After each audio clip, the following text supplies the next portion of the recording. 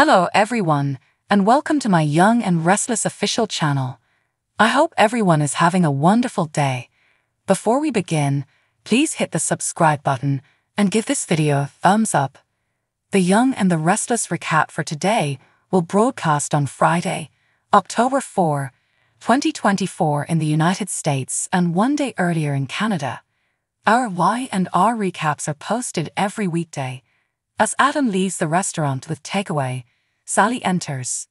With a curt greeting, she is ready to move by him. Adam motions for her to halt. He would want to speak for a moment. Billy is foaming to find out the whereabouts of the contract he desired.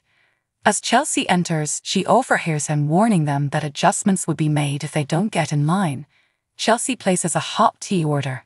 In the dining room, Chance and Summer are chatting and having fun when Phyllis enters. Summer asks her mom what's wrong. She can sense she's unhappy. Phyllis takes a seat and breaks the bad news. Sharon apologizes to Lucy and Daniel for their horrible loss and really hopes they would accept her sympathies.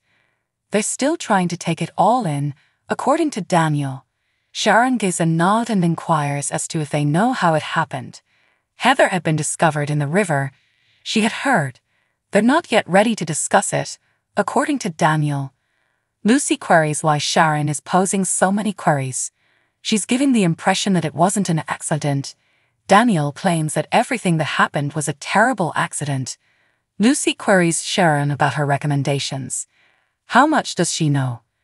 She should let them know if she knows anything since her mother didn't return home last night. After telling Lucy to wait in the car while he speaks with Sharon, Lucy becomes agitated and exits. Daniel queries Sharon's sanity. She wants to question him about how she passed away, and he recently lost the lady he loves. Sharon apologizes after stuttering. It doesn't matter what she says, according to Daniel. He needs to be allowed to grieve in solitude. He had to inform his daughter about her mother's passing. Enraged, Daniel storms out of the park. Summer queries how it came to pass. Daniel may not have done this if Heather hadn't contacted him. Perhaps they had spoken face to face. Chance says he's going to make a phone call and will give them a minute. He departs so they may converse. Summer breaks down in tears for Lucy and Daniel and informs her mother.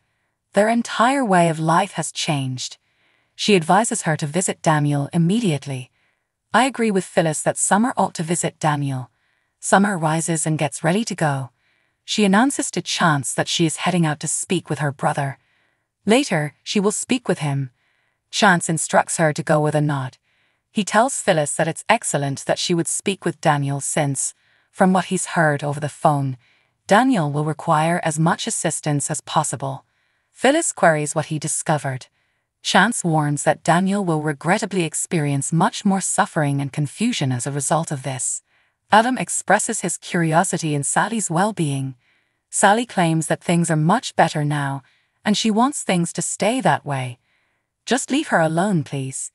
She's now at a point where her agony isn't constant. Adam claims that he still thinks about Sally all the time.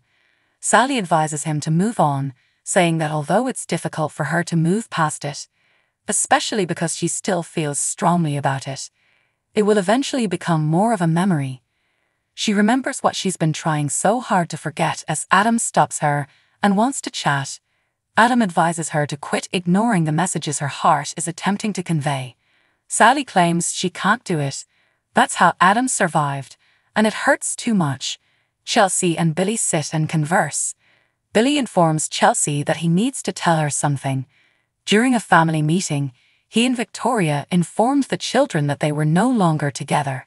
He blamed it on his work and told them what he had told Connor. Chelsea queries how they handled it. Billy claims that Johnny already knew and that they handled it well. It was Connor who had informed him. Chelsea queries whether Johnny mentioned anything regarding Connor's mental health. Did Connor accuse himself? Billy shakes his head. Connor was okay, according to Johnny. That's a relief, adds Chelsea with a smile, and Connor appears to be enjoying himself with her. She praises him for talking to Connor about it. Billy says he was glad to. Connor is a wonderful young man. He wonders how Chelsea is and expresses gratitude that Connor is improving. Chelsea claims to be all right. She wonders if this is how it's going to be from now on. Talking like casual acquaintances. Billy gives a shrug. He is unsure. Maybe with time, it will become simpler. It might not be a huge concern if they are able to see one another. That's what he has to think.